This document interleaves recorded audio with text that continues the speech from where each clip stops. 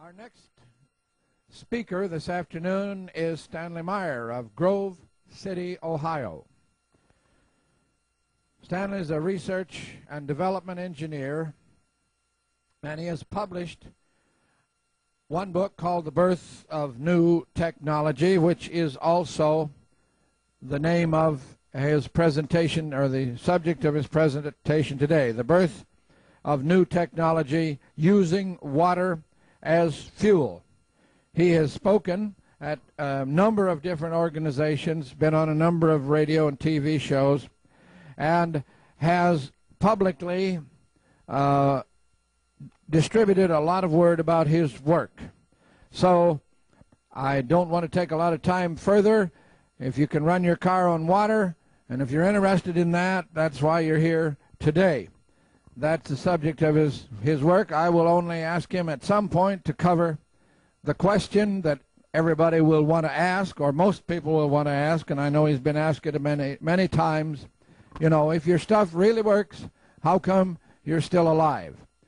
I've had that question asked to me already a dozen times or more, and I'll just ask it now so you won't have to come to the microphone and ask that question when it comes time for that. Nevertheless, I know you're going to be very interested and have a lot of fun listening to Stanley Meyer tell you about his work and research and development in using water as a fuel.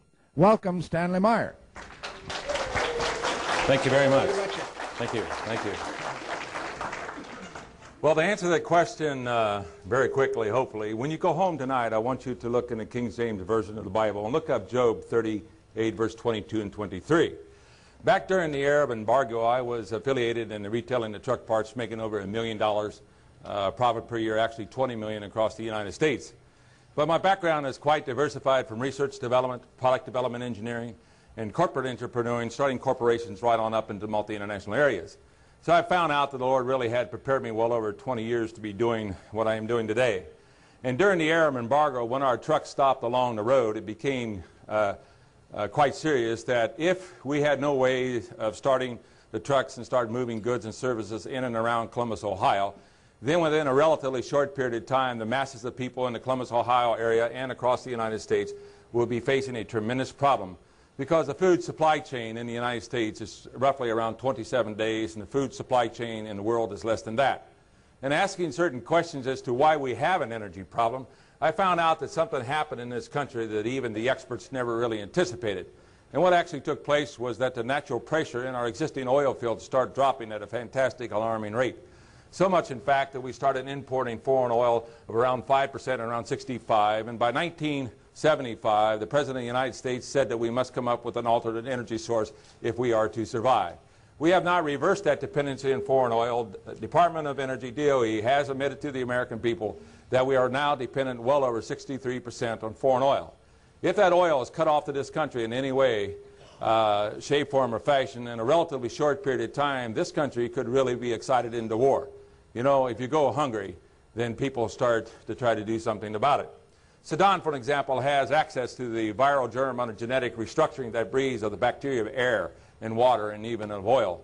And he has the Masada complex that if I go, maybe perhaps I'll allow the world to go too. If he would use that type of viral germ and contaminate the oil, one thimbleful could contaminate the entire oil supply of the Western world. If that would actually happen, then the countries of the world would be faced to stop the flow of oil to their countries to prevent perfection or infection of that disease to the population of their countries.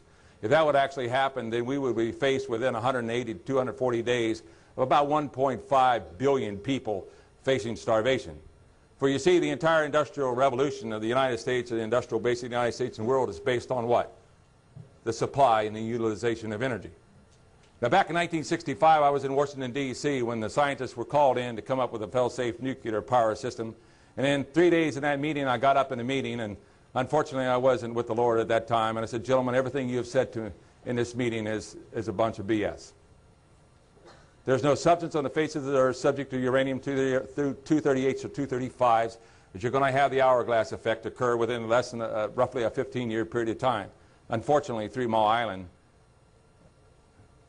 came forth on the prophecy. We talk about Chernobyl, and in the Bible in the book of Revelation that talks about the wormwood. In the end time, wormwood would make the waters bitter and many would die.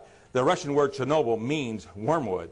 It's a little bitterroot plant that grows over in a certain valley in Russia where the Chernobyl plant is located. They talk about the radiation going out in the atmosphere and going over into the northern part of Sweden and Norway where they had to kill all the reindeer and all their animals. But they don't talk about the meltdown going down in the water table and it's contaminating the water tables. And those contaminated water and radiation is now dumping into the Black Sea and into the Mediterranean. And all those millions of Europeans are using those waterways to wash their clothes and to wash their crops and so forth are going to be dying of cancer of high exposure to radiation. And it's said that millions will die as a result of wormwood. We have a tremendous problem confronting it. It's the exact same thing that happened in the United States where its natural pressure started dropping. It's also occurring in the Arab fields. You can't keep continually taking the oil out of the ground and expect it's going to be there forever. And the pressure in the Arab fields now have been confirmed that they're dropping 3 times faster than it actually has occurred in the United States. Several years ago, it was confirmed, in fact, that the North Sea oil fields have dropped in pressure by 1/3 in 1 year, and those pressures are still continuously dropping. We have a tremendous problem on the hand that the nuclear, we hear about the greenhouse effect, the pollution's affair. We're hearing about the nuclear, and we're also hearing about the depletion of oil. The entire industrial base of this world in the United States is based on the supply of utilization of energy. I went in my office laboratory and I said, God, you know I love my country. It's the greatest country in the world. If you'll help me put a power supply in the country, I'll do anything you want me to do. Subsequently, the Lord revealed himself to me, subsequently filled with the Holy Spirit, and I've been exercising the power and authority of the Word of God in order to bring this technology in. The question that was asked, how am I still alive today? I've learned the power of angels. I went to the Lord once he started to show me the knowledge of how to use water as a fuel source. And I said, Lord, you know I'm not an ignorant man. The Arabs would knock me off, let alone a string of other people would have a certain edge on the energy market. And the Lord started showing me the power of angels. You know, in the Bible, one guardian angel destroyed 185,000 Assyrian troops. Imagine when Jonathan went up to the mountainside onto the plateau and says, hey, Dad, the Lord took care of it. And he walked up, and the king walked up on the plateau and saw 100 and some thousand Syrian troops dead, slain by an angel. One angel's killed all the firstborn in Egypt, and I have 2 of them walking with me at all times. One happens to be a foot bigger than I am, and he's got a chest on him like that, and I said, thank you, Lord, I need him. You see, in a time, the Lord knew that, in fact, that we were going to reach a problem, a very critical state, that we were going to reach a point that we were going to have to do something and do it very quickly.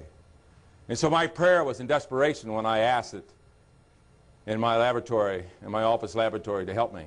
For you see, I have been confronted with high-tech development all my life. And I understand the processes of how to control and manipulate high technology to prevent them from coming in. Many of the horror stories that you hear about how to control high technology to prevent it from getting into the marketplace, unfortunately, is very true. I've been in high-level meetings and negotiations with leaders throughout the world, because you see, the same problems that are confronting us is the same problems that's confronting them. You know, in an interim period of time since the Industrial Revolution, and since the time, the internal combustion engine is the greatest consumer of oxygen into the air. And core samples in the polar regions have shown that at that beginning of time, there was like 38% of oxygen in the air. It has dropped down to 21%. If you think we got a problem, in a mere interim period of 10 years, population will go from 5.4 billion to over 9 billion people, and the present rate of consumption and pollution and contaminants that we're putting in the air, it's possible the oxygen content will drop down to around 17%. If that absolutely occurs, then we'll be on respirators. You see, I had to go to a source of power greater than Stan Meyer's in order to try to bring in this form of technology. And the Lord said that this knowledge pertaining to water, when he was talking to Job, and he asked Job the question. He said, Job, have you ever considered the treasures of snow? Or have you ever considered the treasures of hell, which I have reserved against the time of trouble, against battle and war? And the reason why I'm here today is that the multi-international corporate structure can't bring in this type of technology. The federal governments cannot bring in this technology. It has to come through an individual such as myself, and it has to move through you and I. So as I impart this technology onto you, then you have responsibilities to it. This technology must get in through the people, or otherwise it will not go forward. Go ahead. In starting my quest in order to bring in a power system, I knew from my prior scientific background that I must legalize the technology. If I do not legalize the technology and try to bring it out to the American people or even to the world, then in fact that technology could be blocked. It's not what Stan Meyer says that what we have. It's already been proven under 35 U.S.C. 101, Section Patent Code, and under the PCT Treaty Act, show operability, and we will issue the patents. When those patents are issued and you receive your gold seal and ribbon, it says that in fact you have complied to the laws of the land, and as a result of that, now it gives me the ability under the Constitution of the United States to be able to bring this technology forward. Go ahead. In order to do this, we was contemplating how to use water as a fuel source, since water is a fantastic source of hydrogen. In my research laboratory back in Grove City, Ohio, I have the most scientific compilation study on the hydrogen that's ever come out of the scientific world through NASA. As you probably know, the Columbia Spaceship program is propelled by liquid hydrogen and liquid oxygen. And in that report, it clearly stipulated that hydrogen was the most ideal fuel of the future. It can be utilized anywhere in the economy. It can even solve the environmental pollution problem. But they didn't have an answer in several major areas. One, to be able to produce the hydrogen on demand, release it economically, be able to control the rate of its production, be able to transport it without spark ignition. And I own and control all of this technology both nationally and internationally. It's not the complicated processes that gets out into the marketplaces. There are processes that reverse to what we call the Cadillac idea that do not comply to the law of economics, and as a result, they do not get out in the marketplace. But solving the technology, the water fuel cell technology, using hydrogen fuel, using water as a fuel source, we had to develop it under the law of economics. The guy who comes up with the cheapest way is going to win out. That's the bottom line of any form of advanced high technology. The first question we had to ask was how can we be able to break or overcome the covalent link-up of the unlike atoms of the water molecule. And so in scientific inquiry, you got to ask the right scientific question. And under the law of physics, that for every action there's an equal and opposite reaction. So the question had to be asked, as the Lord was directing me, what happens when the two unlike hydrogen atoms link up with the oxygen atom to form the water molecule? And what actually takes place is that when the oxygen atom accepts the negative charge electrons of the hydrogen atoms, an electrical imbalance occurs equal to the two shared electrons being accepted by the oxygen atom, and therefore causes the oxygen atom to swing to a negative electrical charge, because now we have only 8 protons in reference to 10 electrons, and therefore the hydrogen atom now swings to a negative electrical charge.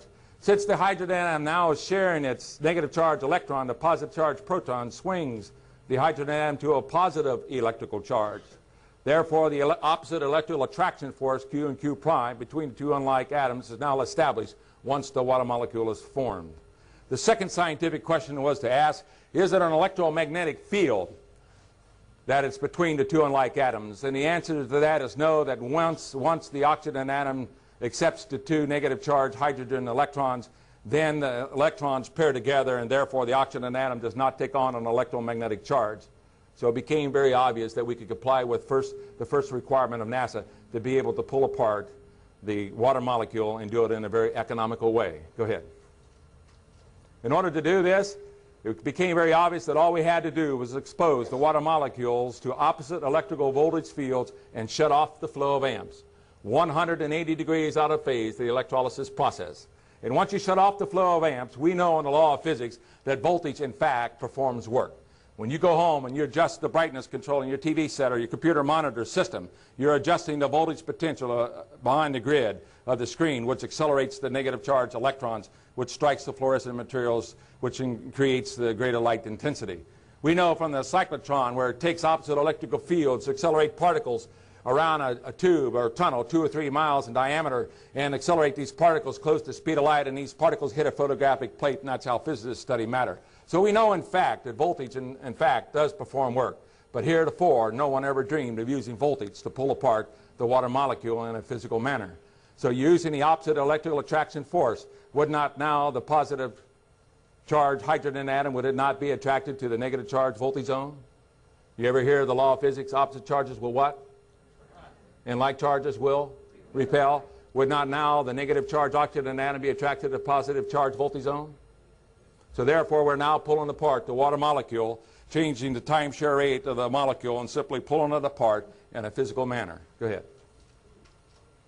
In order to do this, we had to invent and develop the voltage intensifier circuit.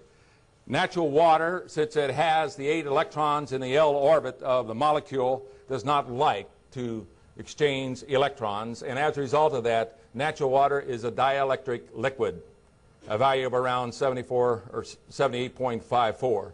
And as a result of this, whenever you put a dielectric liquid between 2 electrical conductive plates, you electronic guys, what do you have? A capacitor, do you not? Now, when you put a coil in series to capacitors on opposite side, you now have a pulse-tuned circuit.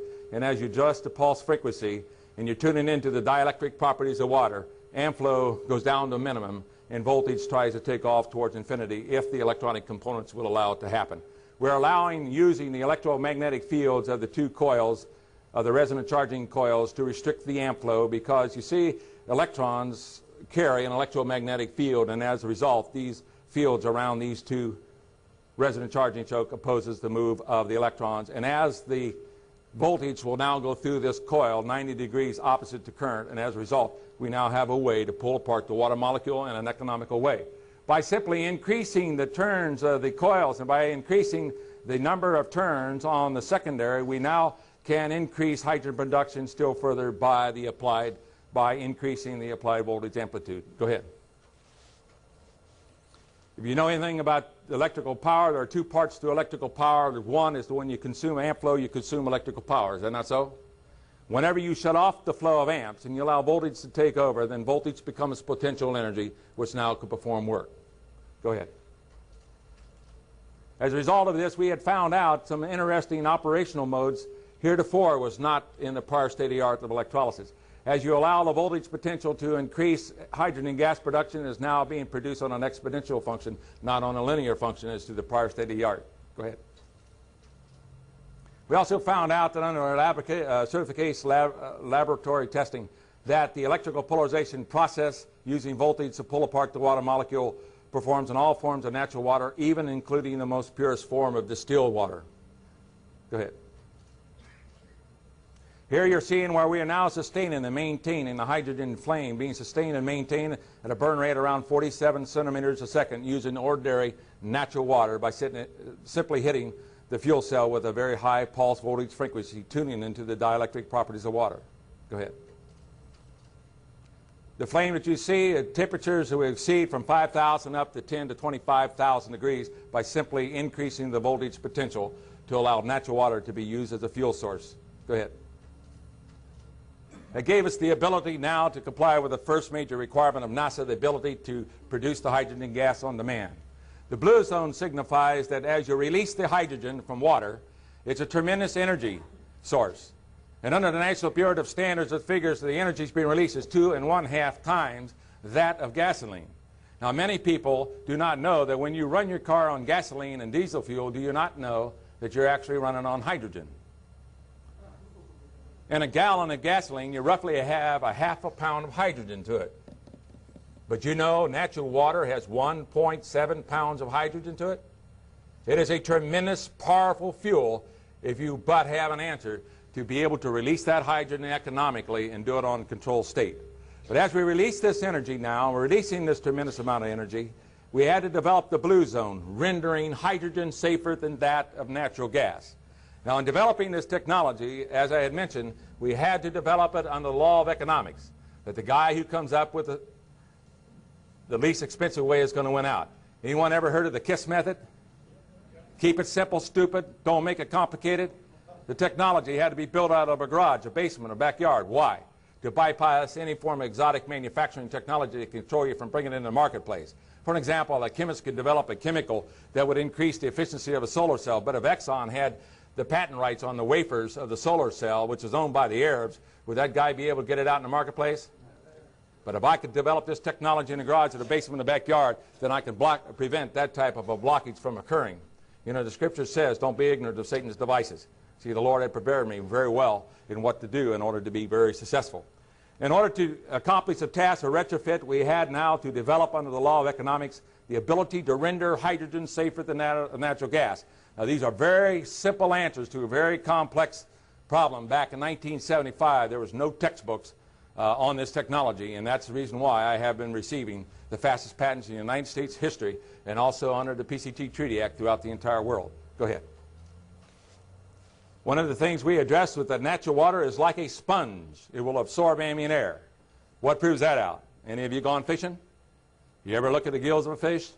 The gills of a fish does not change the molecular or the chemical structure of water. The only thing it does is agitates the water molecule to release dissolved air. You know, in my 9th grade science class, I asked a question that when you light a match in the air, why does not the air burn up? Because the bulk of the air is composed of non-combustible gases like nitrogen that do not support the burning process. We had found out that the water fuel cell is a multi-gas generator. It not only releases the hydrogen and oxygen gases from water uniformly based on the applied voltage potential, it also now releases the ambient air and the bulk of non-combustible gases, or gases that do not support the burning process. And as a result, we now lower the burn rate of hydrogen gas from 325 centimeters a second around to 47 centimeters a second to co-equal that of natural gas. Go ahead. How do you run an internal combustion engine off this type of technology? Well, as an engineer, you look at the internal combustion engine in 3 ways. Number 1, is it a mechanical drive device to get us here today? Secondly, is it not an air pump? Will it not pump in the ambient air through the cylinder and shove it out the exhaust? Is it not also a manufacturer of non-combustible gases? That when the burning process, the gas combustion process occurs, it produces non-combustible gas that we meter mix back with the water fuel cell, and we can automatically adjust the burn rate of the hydrogen and gas to co-equal gasoline or diesel fuel or any form of fossil fuels. Go ahead. Now here we were sustaining flames from 10 to 25,000 degrees, but if I will allow this technology to go into the kitchen in your home, your wife will come back and say, "Hubby, you didn't do too well. Look at my pots and pans, I got holes in them." How do you lower the burn rate of hydrogen gas to 200 or 300 degrees or less? You simply capture the gases going through the flame that producing the non-combustible gases, recycle back into the flame or into the generator, and as a result you can regulate it and lower the flame temperature down. Go ahead. Now here's where I was filing the patents on the abilities to render hydrogen safer than that of natural gas.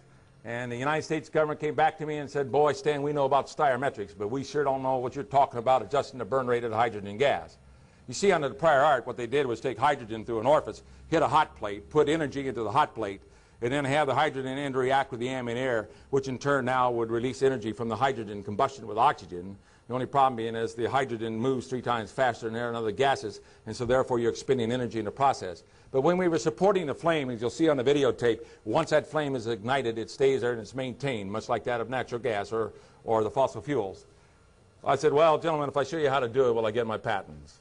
Here's a flash tube. If I fill it up with hydrogen and ambient air gases and dilute it with non-combustible gases, or originally hydrogen and the oxygen or ambient air gases, when I ignite it, it would burn 325 centimeters in 1 second.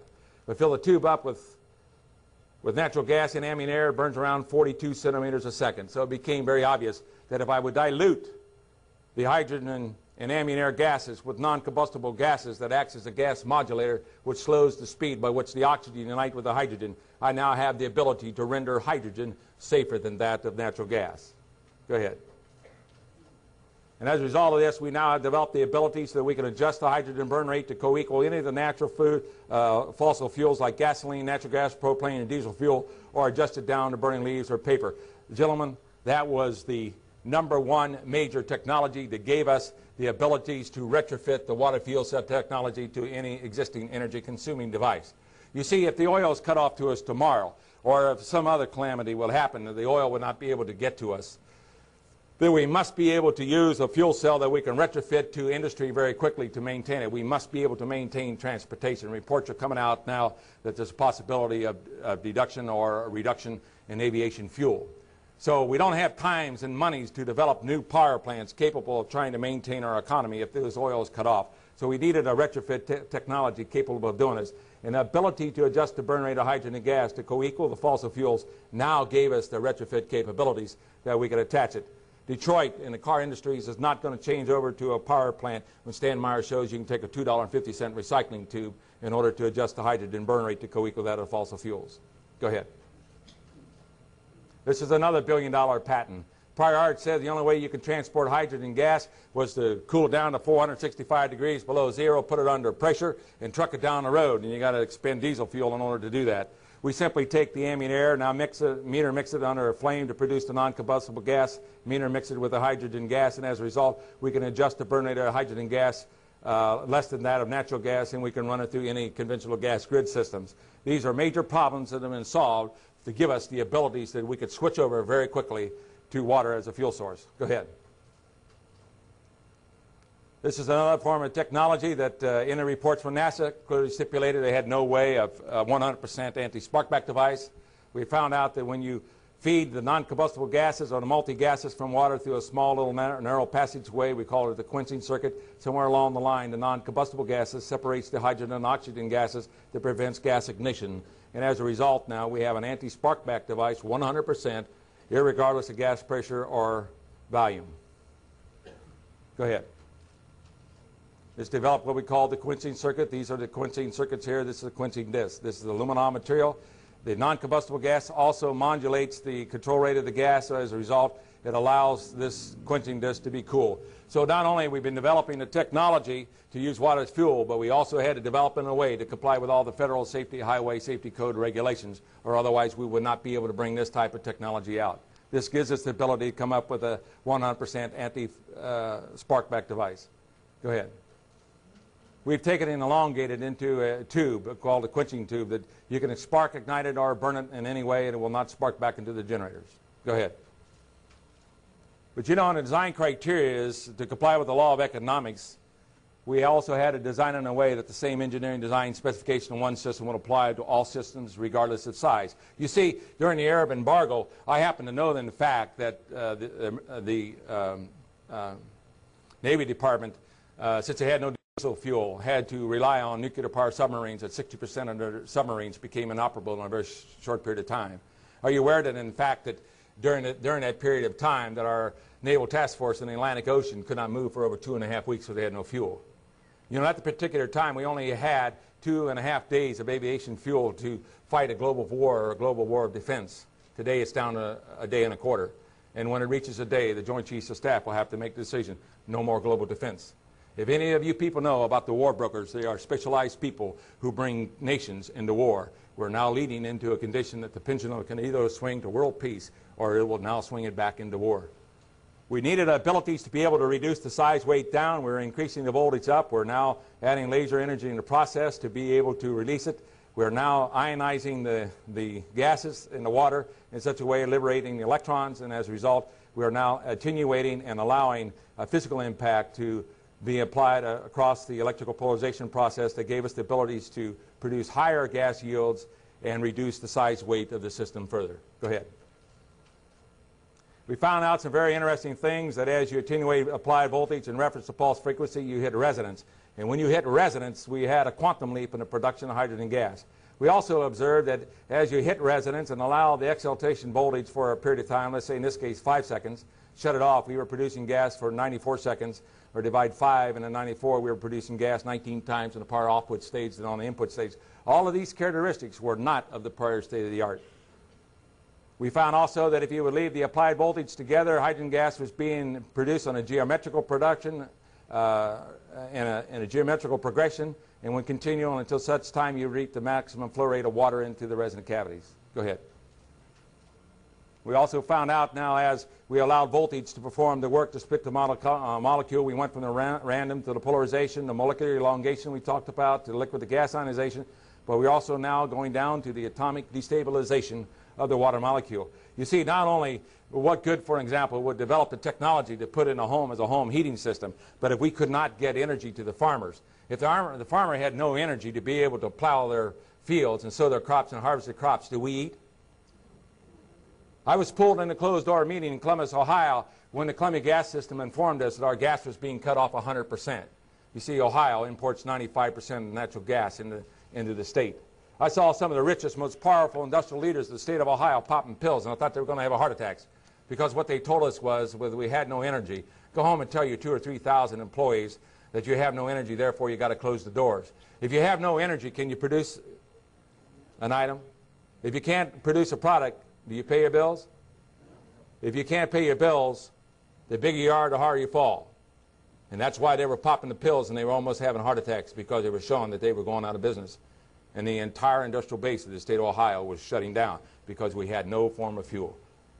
And they said, how in the world can you tell the average guy walking down the street what you just got through saying to us today? No one in that room but one person had the answer to it. And when I went to the Lord, he had given me the answer. He said, Lord, we must move, and we must move quickly. And therefore, we also must protect the military integrity of the United States. Einstein said there's enough energy in 1 gallon of water that you could take a 1,000-car train around the earth many, many, many, many times. And the key was, how do we go on with the development of the technology to get it in every segment of the economy, as well as protect the military integrity of the United States? You see, in my lifetime, I learned that you must negotiate from a power of strength, not from weakness. Go ahead. We've now taken the liberated gases. We are now starting to expose it to a high voltage field, and we are now starting to bring the combustible gas atoms into a destabilized state. Now, in our technology, when you burn hydrogen and oxygen by itself, it's releasing that energy around 2.5 times that of gasoline. But there's a tremendous amount of energy in water, and the key was, how do you tap into it? Since the hourglass effect of nuclear power plants showed us that if we don't reverse and stop using nuclear power, we're going to be faced with a tremendous health problem. We have found out we have no more fossil fuels. The Arabs can turn 180 degrees out of phase and sell the remaining oil to China. You see, China's just opened the doors to Western technology, have they not? 25% of the population of the world wants the same goods and services that you and I desire today.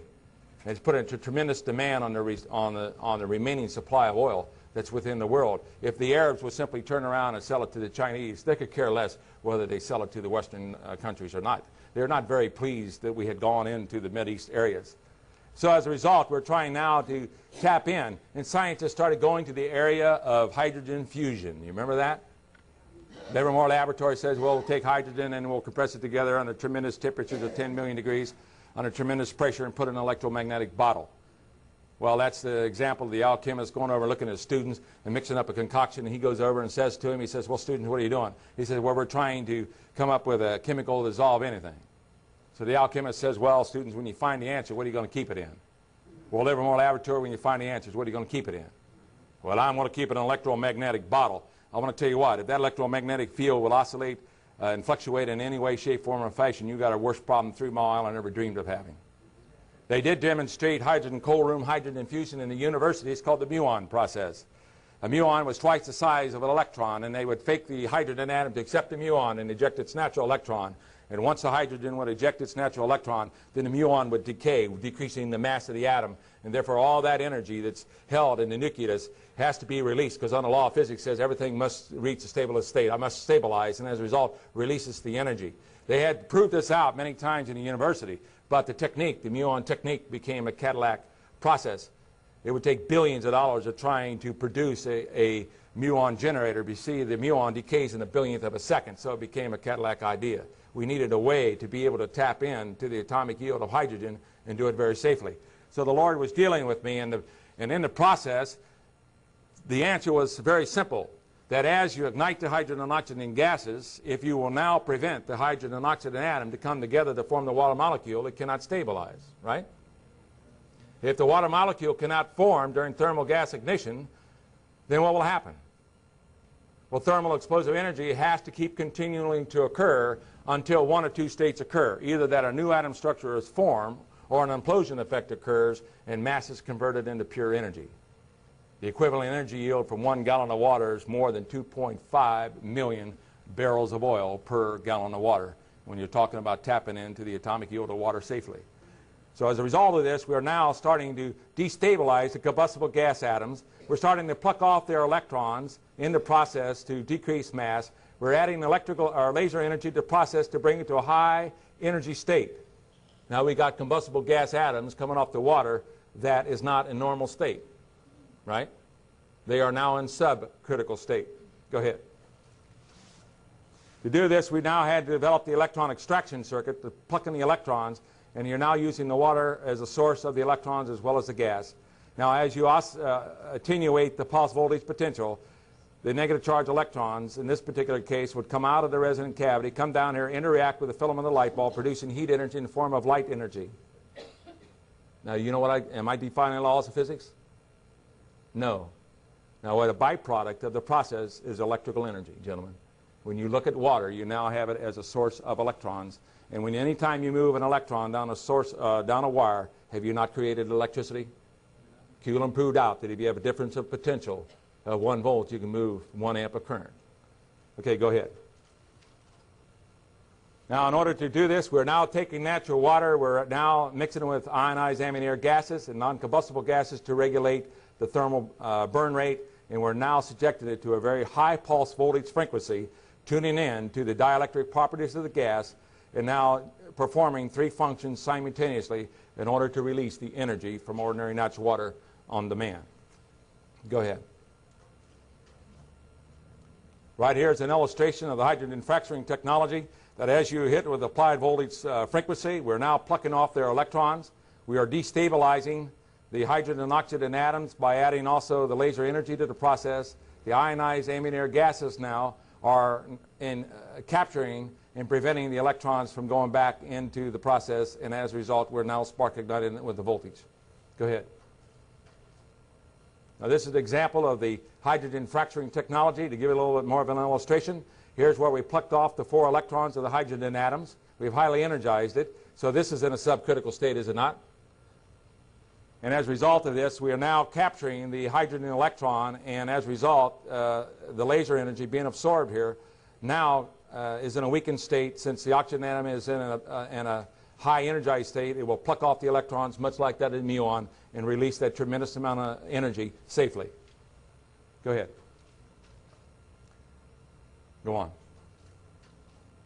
Now, we've also observed another phenomenon. We talk about ether energy or God's breath of energy.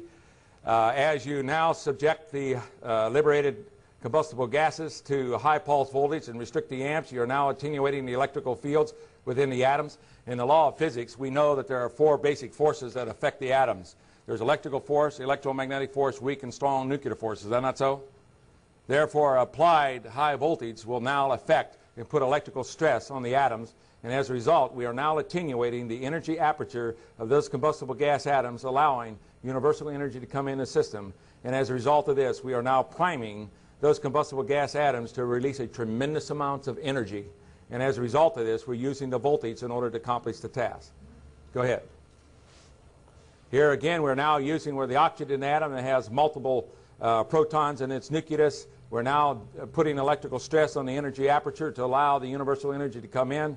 And based on the pulse frequency, applied pulse frequency across these combustible gas atoms, we are now bringing these combustible gas atoms to a very high energy state prior to gas ignition.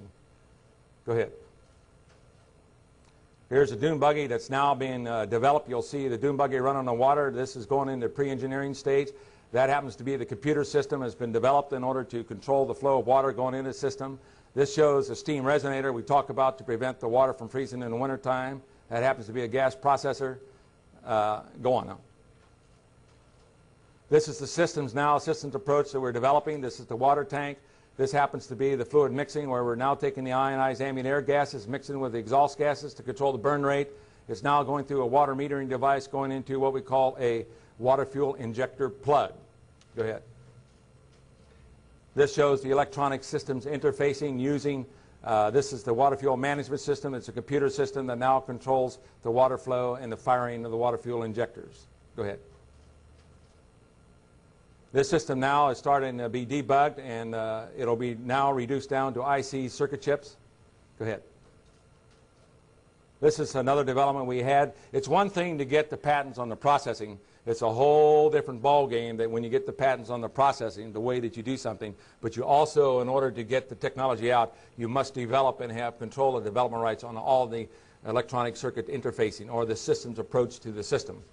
So we've had to go ahead and develop what we call a laser distributor that now allows us to activate the computer system to control the proper firing of the water. Go ahead. This gives you an example of the water tank. As I mentioned, the gas processor. So that happens to be a steam resonator, heat the water, and that's solid state water level control. Go ahead. The technology has taken us now down to the size of a water fuel injector. In order to run your car on water, the only thing we need to do is replace your spark plugs.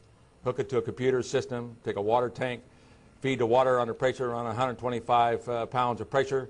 The water is converted, goes through a resonant cavity, it's converted into thermal explosive energy on demand that occurs inside the engine. Furthermore, the design technology of the water-fueled injector pushes out the water, pushes out any ambient air in the process, and as a result, when the water fills the resonant cavity, and it's now, when high voltage hits it, now converts it, liberates the gases from the water, ionizes it, and then goes into spark ignition. It has minimal amount of interaction with the ambient air, so therefore you knock down any form of nitrous oxide, which is minimal anyhow, to almost an absolutely negligible factor.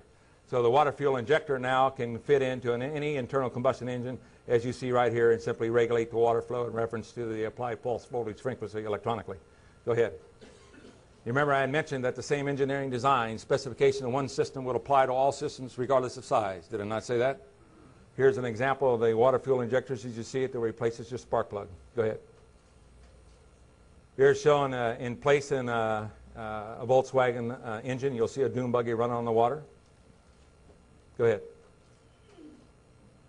This is the world's fastest Corvette. It broke the 271 mile an hour speed record. We're taking the water fuel injector technology, hooking it up to it, and that's a 7 horsepower engine. We're now increasing it to 1,000 horsepower because we can control the energy going into the engine, and as a result, we're going to try to break the world's land record with that car. Go ahead.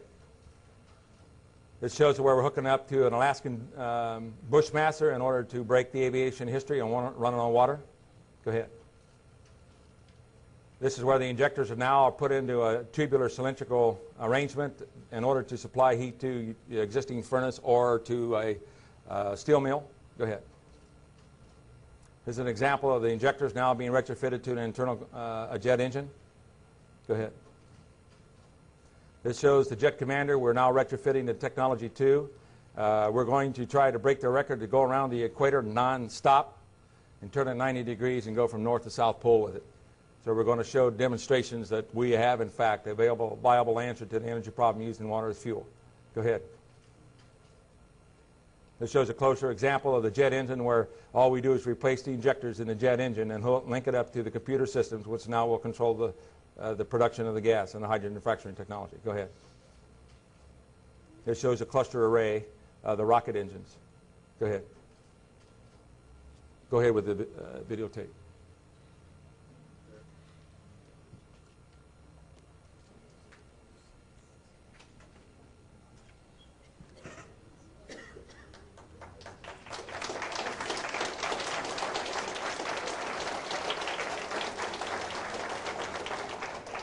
Thank you. After the videotape, I'll open up for questions and answers.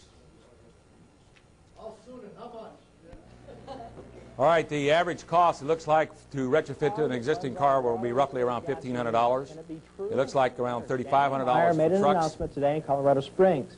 He says he's come up with a device that will hook up to any engine and allow it to run on good old H2O. News 13's Kurt Goff tonight on the possible impact of the water fuel cell. Stanley Meyer says the answer to dependence on foreign oil lies all around us, in seawater, tap water, and rainwater. Any kind of H2O, he says, can power just about every type of engine. How? With the water fuel cell. It fits in the palm of his hand, but it could revolutionize the world. You're talking about a pollution-free, totally new source of energy, the voltage disassociation of water. The fuel cell converts water into a gas, hydrogen oxygen, which is released in the form of thermo-explosive energy. So the water fuel injector simply replaces the spark plug. We hook it to a hydrogen computer system which regulates and meters the flow going into the injector.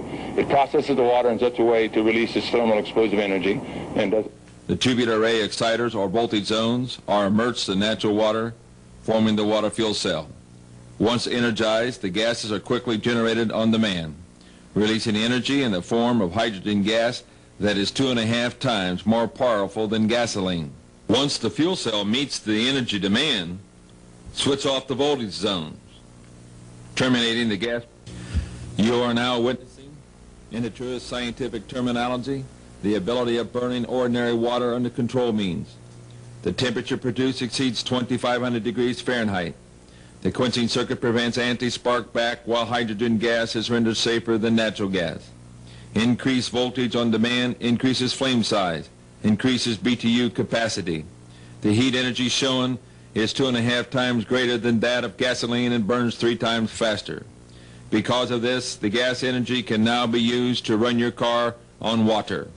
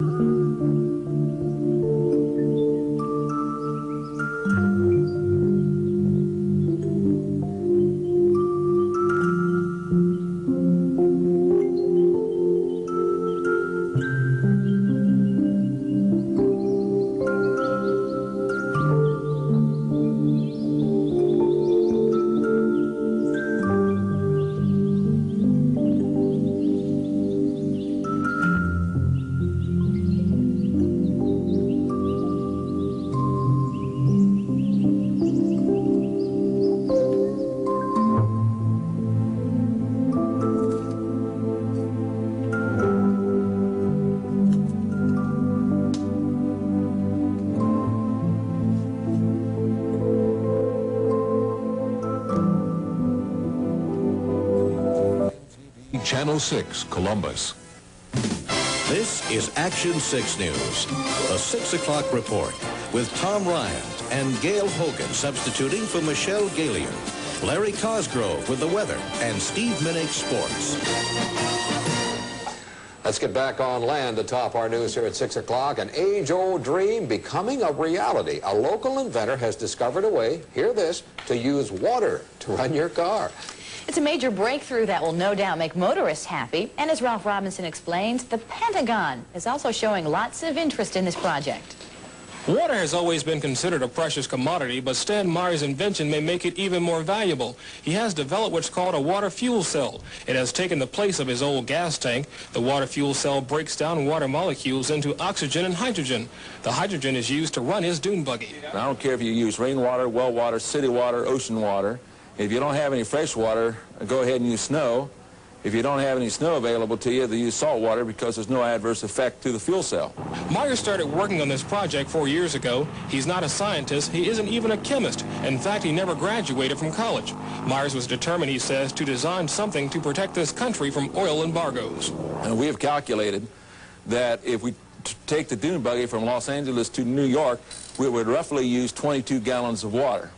The Pentagon flew a lieutenant colonel in last week to look at Meyer's invention. There's talk of possibly using it in the Star Wars defense program and to run Army tanks. Myers is currently perfecting a water fuel cell for cars. It will cost about $1,500. He says it won't need any maintenance, and you won't have to replace it. It'll be at least 2 years before the fuel system goes into mass production. The day it happens will be one the fuel industry hates, but it'll put a smile on the face of those who've had to say at one time or another, fill her up. I'm Ralph Robinson. Thank you.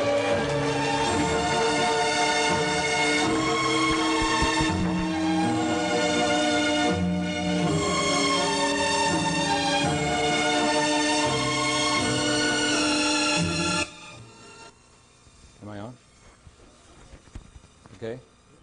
Thank you. As you see it in the videotape, when I started back in 1975, I didn't have any white hair. Now, is there anyone here that doesn't believe that you're going to fight a lot of battles to bring it in?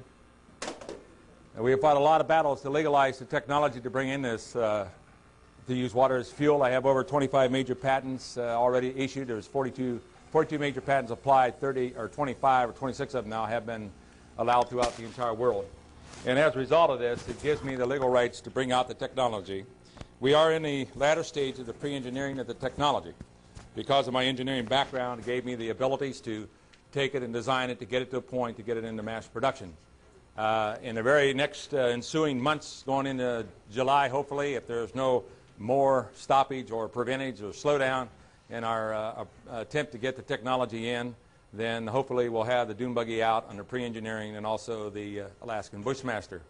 But you know, the reason why I'm here today is that we can invent and develop, as the Lord has shown me, to take this technology and to use water as a fuel, to get it out to stabilize our economy. You see, we're all in the same boat, and if we don't do this, we're not going to eat it. We're not going to tell about it, even in trying to cancel. Many people talk about all the problems that we have, and very few give the answers. But now I impart that the same responsibility the Lord has given unto me. He says, greatly I have given unto you, and greatly I expect in return. I have turned down over $1 billion cold cash from our friendly neighborhood Arabs, never to do anything and stop on this technology. But the purpose is, you know, we pay out over $200 billion.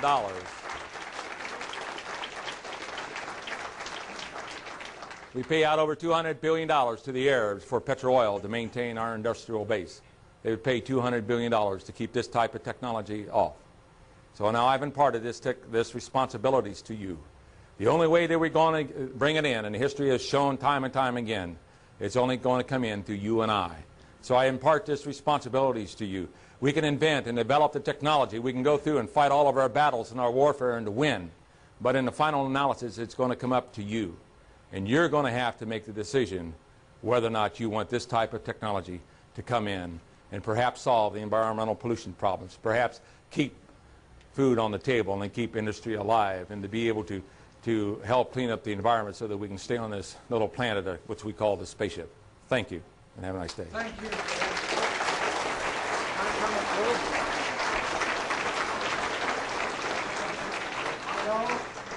Am I coming through at all? No? Now I am. Okay. I know you've got a question or two. Perhaps you missed a little something as he went by, a slide or two there. If you didn't quite digest all of that, he is available. He's going to be around, going to offer a workshop. Our greatest enemy now is time. Yes. And the clock, and his time is up. But he is available, and you know he is